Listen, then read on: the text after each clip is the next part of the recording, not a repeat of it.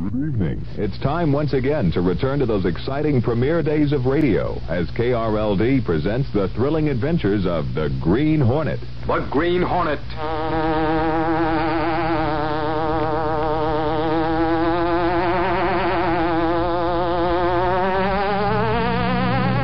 He hunts the biggest of all game, public enemies who try to destroy our America.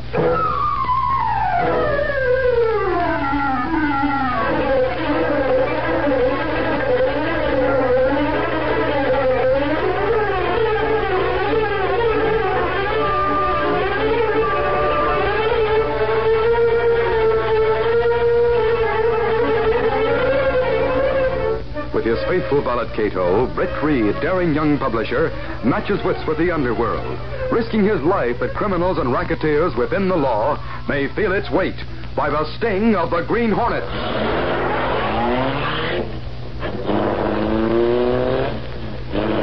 The Green Hornet strikes again.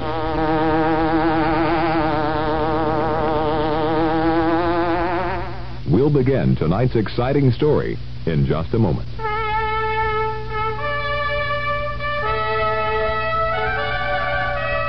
D is taking Dallas by storm.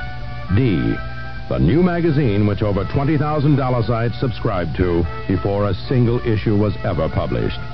D, the indispensable magazine for those who want to get the most out of their city. D, the probing magazine, which gives you the first inside look at Dallas's fabled power triumvirate, Stemmons, Aston, and Cullum. D, the intriguing magazine which explores the burgeoning phenomenon of Dallas private schools. D, the elegant magazine, which is giving a new voice to the arts in Dallas. D, the magazine Dallas has been waiting for. Pick up the premiere issue of D at your newsstand today, or call 748-9000. D, the magazine of Dallas.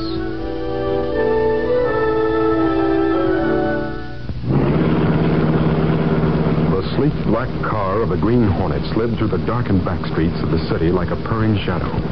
It was after midnight, and behind the wheel, the Green Hornet himself expertly maneuvered the long, gleaming car.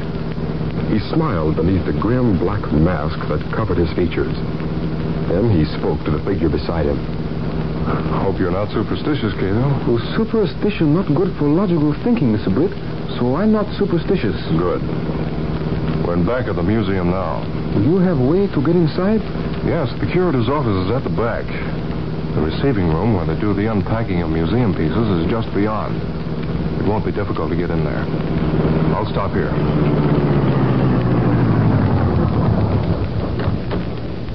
Come on, Cato. I'm coming.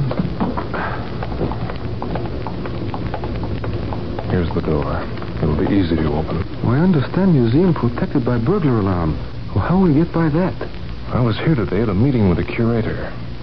While I stood talking in the doorway on the way out, I managed to disengage a certain wire that runs up to the door jamb.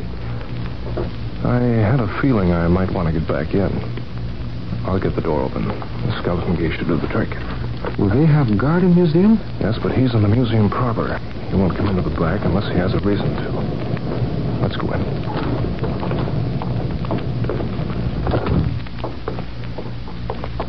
Give me the flashlight and then follow me. Oh, here, light. Come on. There's the door to the receiving room.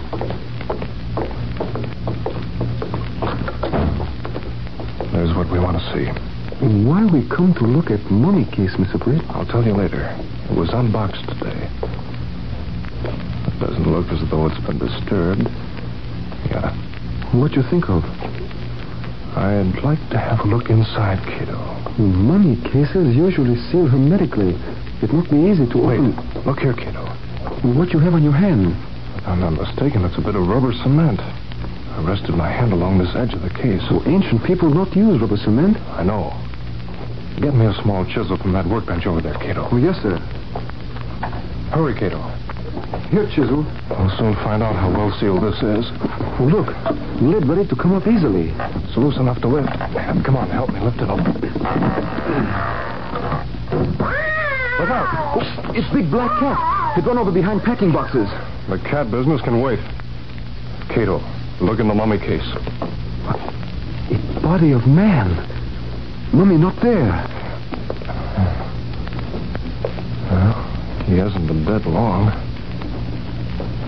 Cato, that's the body of Gerald Loomis, assistant to Dr. Kingston, the archaeologist who... The guard coming through the museum. Put out light. We leave quick. Come on, hurry. Who's in there? Wait, come back!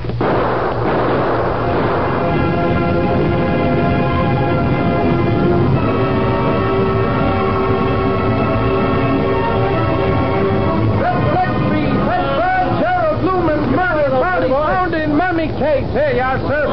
Read all about it. Famous mummy missing. Here you are, sir. Green Hornet hunted its killer. Central X Street. Headburn!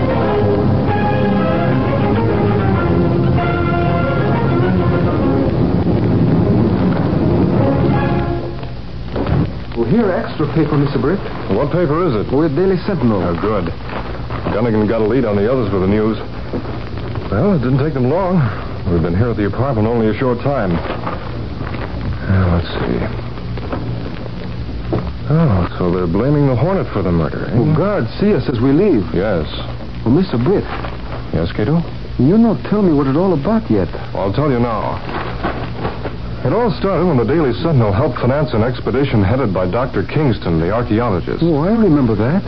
With permission of certain governments, he set out months ago to locate the tomb of King Melakim, who was said to have ruled long before King Tut, but whose tomb was never found. You see, Kingston was connected with the army, and during the war found certain parchments which led him to believe he could find the tomb. Oh, I read about that. Well, the expedition was successful. And yesterday afternoon, those most concerned gathered with reporters in the receiving room at the museum to review the unpacking of the mummy case. It was a proud moment for Dr. Kingston when the mummy case was finally unpacked. The mummy case containing King Melakim, who ruled about 6,000 years ago. Holy crow. It don't seem possible. It's a matter of record, Axford. It will be a great exhibit for the museum, Mr. Reed. As curator here, I wish to congratulate both Dr. Kingston and the Daily Sentinel. Well, thank you, Mr. Norwich. The discovery is Dr. Kingston's. The Daily Sentinel only made it possible. Dr. Kingston, do you intend to open the mummy case today? Oh, this is the assistant curator, Howard Washburn. Dr. Kingston and Mr. Reed. How do you do, Mr. Reed? How do you do? Now, to answer your question, Mr. Washburn, I prefer to delay opening the mummy case until my friend and assistant, Dr. Gerald Loomis, is present. Why ain't he here now, Dr. Kingston? Gentlemen, so that you'll understand, let me explain something. Gerald has been very close to all this for months. Some of the legends connected with King Melakim became almost true to him. In Melakim's day, the people worshipped the black cat. Can you beat that? Must have been a pack of heathens. Quiet, Axford. Go on, Dr. Kingston. When we opened the tomb, two large black cat figures were guarding it. Is it true, Dr. Kingston, that there's a fabulous ruby set in a gold crown that was buried on the mummy? That's part of the legend. We'll know when we see the mummy. But to get back to Gerald Loomis, he became rather superstitious about the black cat, so that this morning when he received a package containing a small figure of a black cat with a printed note saying, "Revenge for Melakim," it unnerved him considerably. Did he go to the police? Yes, of course. I decided it was the work of a crank or prankster, and the police were inclined to agree. But Gerald wasn't convinced.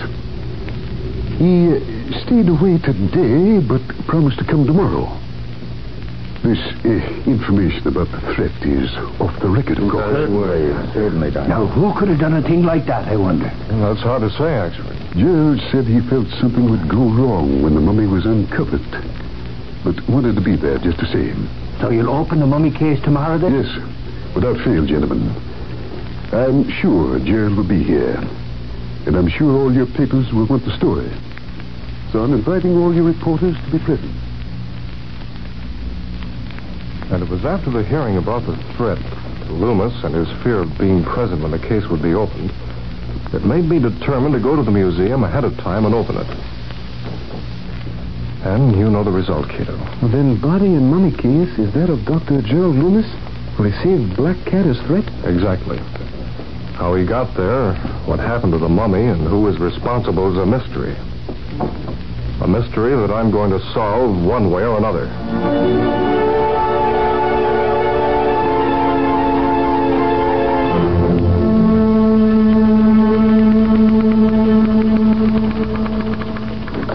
Morning, Casey. Reading yet? Oh, yes, he is, Michael. He's asking for you. Casey, what do you think about them black cats and all? Believe me, it gives me the creeps, that it does. Don't be superstitious, Michael. That's what they told that Loomis guy. And look what it got him. It's a mystery, all right, but there's some logical explanation. Okay, I'm waiting. Explain it to me. Oh, go away. I'm busy. But anyway, wasn't the Green Hornet seen leaving the museum room where the body was found? That he was. Of course, the cops think he's behind the whole thing because of some ruby or something the dummy had on him. Mummy is the word. Sure. Mum's the word. He won't tell us all. Oh, look, don't try to be funny. You said the ruby was on a dummy. You meant to say mummy. Oh, yeah. Well, I don't know how that Hornet got mixed up with them black cats and all, but he's at the bottom of the whole thing, says I. Well, it's very simple. He found out about the black cat legend and used it to play on the superstitious nature of Hornet. Hey, no. Maybe you got something there. Casey, sometimes you really talk sense. Oh, thanks. But what would the Hornet want with the guy that's been dead for 6,000 years, I'd like to know? You said yourself it was because of the famous Melakim ruby, didn't you? Sure. But why didn't he just snatch the ruby and beat it instead of taking the mummy too and then killing poor Loomis? If I could answer that, I'd join the police department, Michael. Anyway, I think it's about time to... Here's Dr. Kingston and Inspector Evans. Good morning, gents. Morning, Axford. Miss Casey, is Mr. Reed in? Yes, Dr. Kingston. Just a moment, please. Yes, Miss Case. Mr. Reed, Dr. Kingston and Inspector Evans are here to see you. Have them come right in. Yes, sir. Mr. Reed says to go right in, please. Thank you. Come, Inspector. I'll go along with you, Inspector. Well, Dr. Kingston and Inspector Evans, glad to see both of you. I'm here too, Reed. Yes, what we have to say is off the record, Mr. Reed. So if Mike Axford might like to leave... Oh, don't mind me, Inspector. Talk right up. Goodbye, Axford. See me later. Huh? Oh, sure. I was just leaving. So long, Inspector. Axford's quite a chap. Yes, isn't he? Perhaps we'd better tell Mr. Reed why we're here, Inspector. Oh, yes, of course. New developments, Inspector Evans? Yes. Of course, your paper has played up the findings of Dr. Kingston's expedition to some extent. Well, that's right. Since the Daily Sentinel financed it, we followed its progress closely. Naturally. We know that the Green Hornet is mixed up in the murder of Loomis and the disappearance of the mummy. But we believe someone connected with the project must have been working with him. That sounds logical. Now, the mummy, as such, is of value only to the museum. So we figure the motive for the crime was to gain possession of the gem, which was said to have been buried with the mummy. You refer to the Melakim ruby, of course. Yes, if there really is such a stone. That's a matter of legend, Inspector. A mummy case was shipped unopened right to the museum. So you've told me before, Dr. Kingston. We're checking everyone connected with the case, Mr. Reed. But in the meantime, the Black Cat, or perhaps we should say the Green Hornet, has reached out again. Well, what do you mean? Although Dr. Kingston takes the matter rather lightly, 2 more small black cat figurines have been received. Really? By whom? One by the curator of the museum, Mr. Norwich, and the other by Dr. Kingston himself.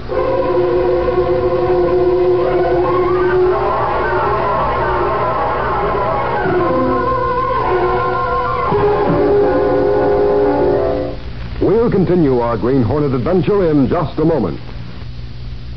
Harold, isn't it beautiful here at the bodega? And Harold, we're in an above-ground wine cellar. Harold, my lobster tastes sensational. How's your steak? Good. Very good. Harold, wasn't it romantic? You know the way the hostess served the wine? Yes, I know. Don't you think this is romantic, Harold? Did you know that bodegas originated in Spain? They were used to store wine and then became restaurants. This is history, Harold. Oh, I feel so uninhibited here with you in the wine cellar. Harold, why are you looking at me that way? A little more wine, my dear? Harold, you haven't heard a word I've said. I've never seen that look in your eyes before. Harold, I love you, even if you are a beast. An above-ground wine cellar will bring out the beast in you.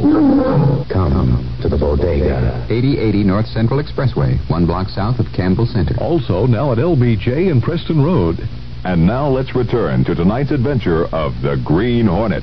Inspector Evans and Dr. Kingston had entered Britt Reed's office for a discussion. And finally, the inspector told Britt that 2 more threats had been received. One by the curator of the museum, and the other by Dr. Kingston.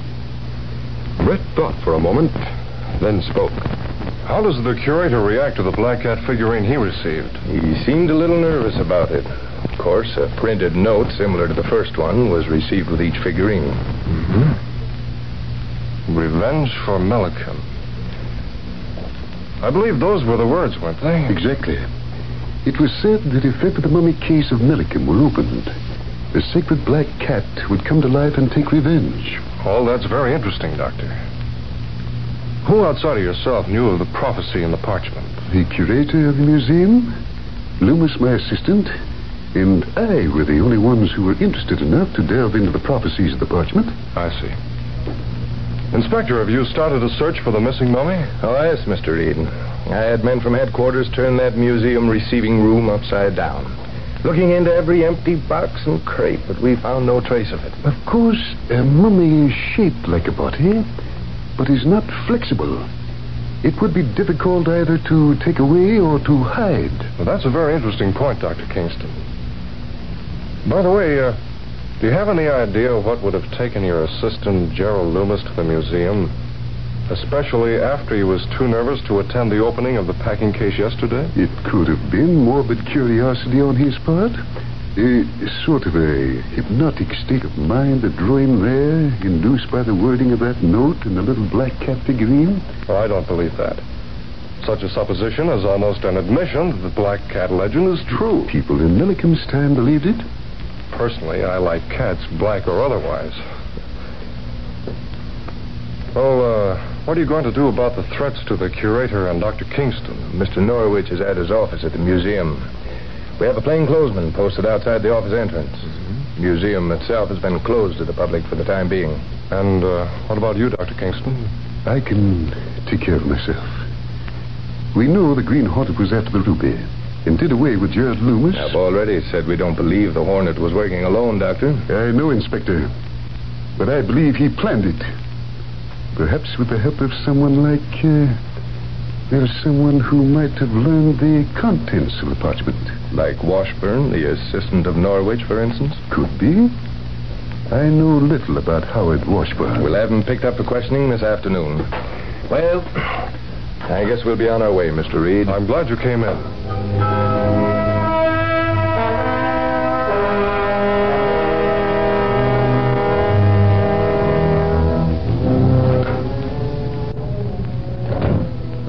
Sorry to be so long, Inspector, but... Listen, Sergeant Burke, I've waited all afternoon for you to bring in that assistant curator, Washburn. And now you come in here... Wait till you hear. We were waiting around that museum for him to show up. I wandered into the receiving room to get a look at that mummy case. Well? Wait till you hear this. I heard a whining and scratching coming from inside it. I called Norwich and Cassidy. We opened the mummy case. Glory be... What did you find? A black cat jumped out. And there, inside that mummy case, was Washburn. Dead as a doornail.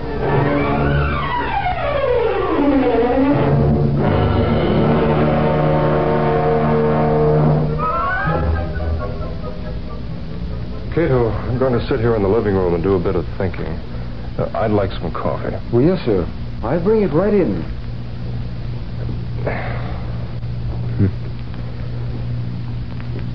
Perhaps if I could recall some of our conversation today in the office.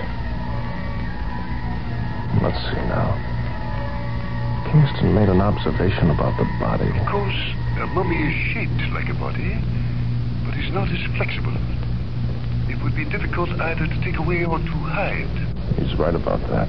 The mummy would be stiff. And to hide it in a hurry there in the museum. He had definite ideas about the crime. He even threw a hint to Evan. But I believe the Hornet planned it. Perhaps with the help of someone like... someone who might have learned the contents of the parchment. Like Washburn, the assistant of Norwich, for instance. Now Washburn has become one of the murder victims. I wonder... Hello? Hey, Reed. You hear the news? Oh, it's you, Axford. Yes, I heard about Washburn, if that's what you mean. Oh, you did? Believe me, Reed, the cops are all head up about it. They're really laying plans to catch that murder in Green Highland. Well, what are they planning to do? Kingston suggested that him and Norwich go to the museum tonight and stay on the inside alone. Then the cops will be parked out of sight on the road outside. They'll have the burglar alarm connected up in case anyone tries to get in. But the killer might be hiding on the inside already. Nope. The cops went through the museum with a fine-tooth comb a while ago. Well, what about the night guard? Oh, him. He got scared and quit. I'm going to go along with Sarge to see what happens. If anything does happen, I'll let you know, Reed. Good. See you later. So long. Bye. Cato, the Green Hornet's going to the museum to try to prevent another murder and to catch the Black Cat killer. Come on.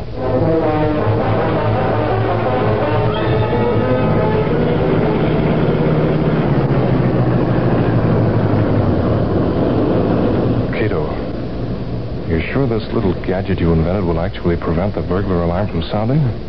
How does it work? Oh, yes, sir. You place that small cylinder on windowsill. It set off powerful magnetic field for distance a few feet. The magnetic field reach wires of alarm around window and cause the flow of electricity to stop until cylinder removed. Fine. We'll leave the Black Beauty here in the shadows and go around to one of the side windows of the museum. Let's go. They're light in office of Curator Norwich. Yes. Norwich and Dr. Kingston are probably there. Police must be parked near the office entrance and also at the main entrance to the museum, so we'll have to move cautiously. Let's get started.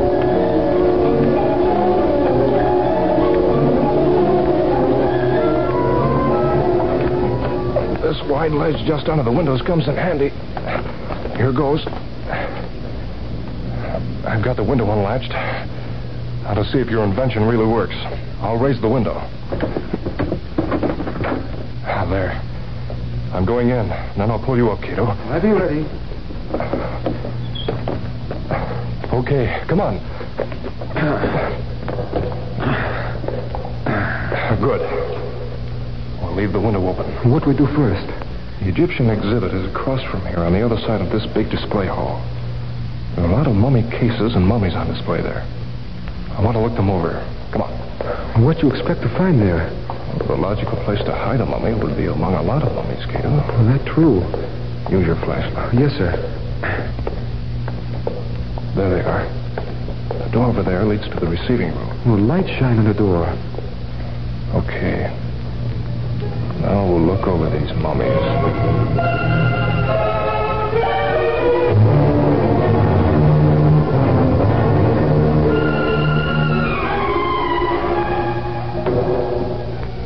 Cato. You find something? Yes. I'm sure I found the missing mummy in this case. Oh, yes. Wrapping around top of head looked newer than the rest. That's right. But notice how expertly it's been rewrapped. Now we'll go into the receiving room. Something happened in the receiving room. The killer. Come on.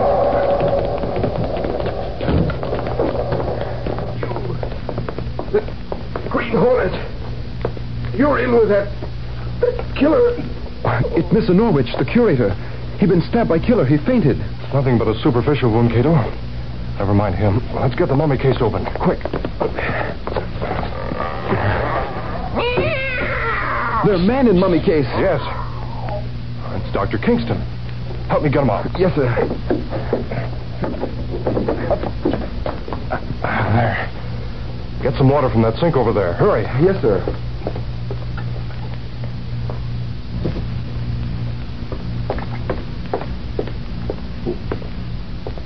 Here, water. Is he dead? No. He got a nasty blow on the head. But he must have stabbed Norwich in the struggle, and that weakened the blow. But then Dr. Kingston tried to kill Curator? No. The Black Cat killer is Norwich, the curator. Kingston must have carried a knife for protection. Why had idea you suspect Dr. Kingston? I did until I saw the wrapping on that mummy. Only an expert could have done it so well, such as the curator or his assistant. Norwich's hands are covered with cat scratches, and he finally gave himself away by putting Kingston in the mummy case. Will we leave now? Well, first we'll bring the mummy back in here. Then I'll leave a note for the police. Kingston's testimony will do the rest. Let's get busy. When we leave and remove your little gadget, the alarm will bring the police in for the catch.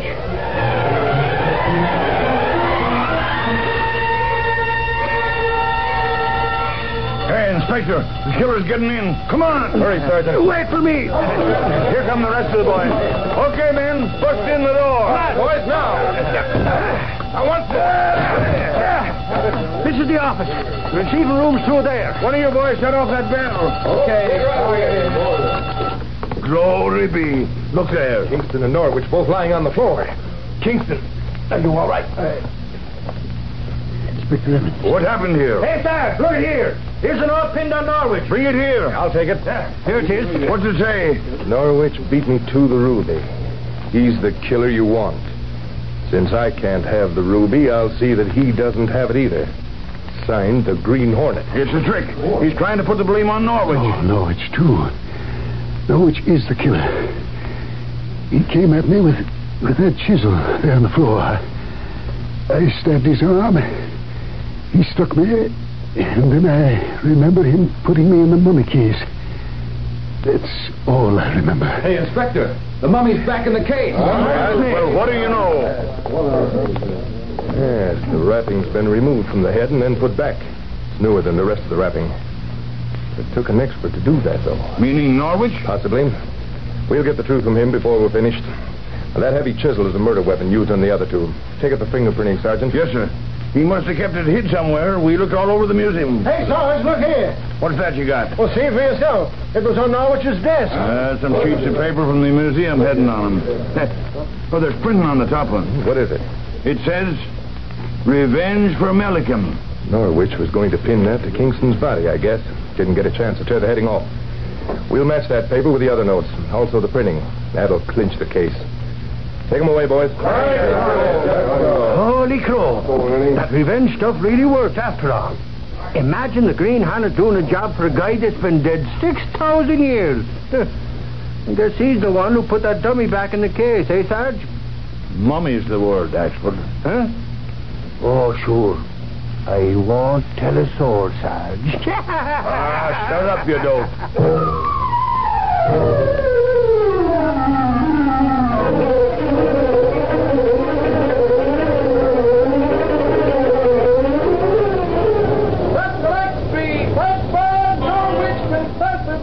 Ruby returned Green Hornet and Bob.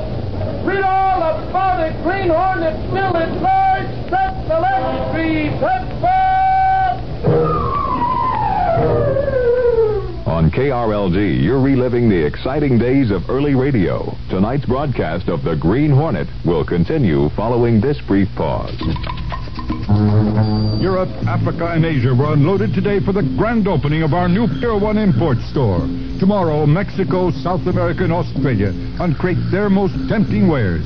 We're filling our shelves with customs inspected cargo from the world's finest craftsmen. Furniture, rugs, exotic foods, a bazaar of items waiting for you during the grand opening of Pier 1 Imports, the marketplace of the world.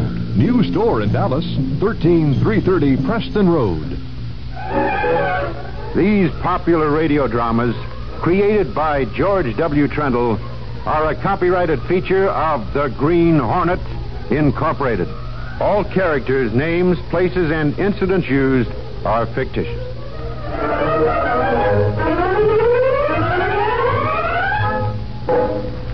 And that's tonight's KRLD presentation of The Green Hornet.